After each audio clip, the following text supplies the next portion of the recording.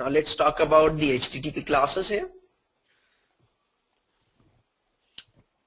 So whenever we'll be doing some web interaction, wherein what we'll be doing is we'll be having a client. So the client which we'll be having is our device will be acting as a client, and then we'll be having a server request.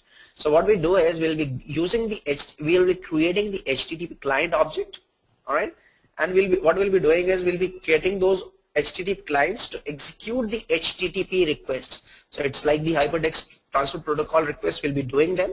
We'll be getting the HttpGet method, which will be retrieving the information defined by the requested URI, that is the uniform resource identifier, and then we'll be saving it up in an HttpResponse object. So I think it will be more clear to you when we'll be doing a working copy of it. For now, you can just take a look at this code snippet here, which says whenever I'll be creating an HTTP client, I'll be creating it like this. I'll be getting the default HTTP client, then I'll be passing in a URI, which is the uniform resource identifier to this, and here I can pass in the URL that I have.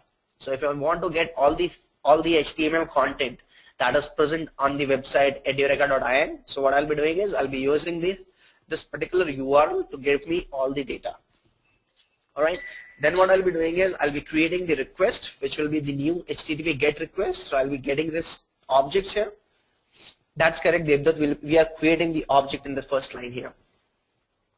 Set this particular URI which we have just created and get the response. Alright, so we'll be getting the response after this complete execution. So let's take an example for this.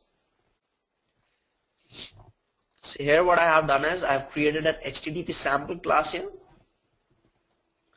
So here I have created a text view. If I go on to the main window here, activity main, here you can see I have got a graphical representation. If you see here, I have a text view which says loading data.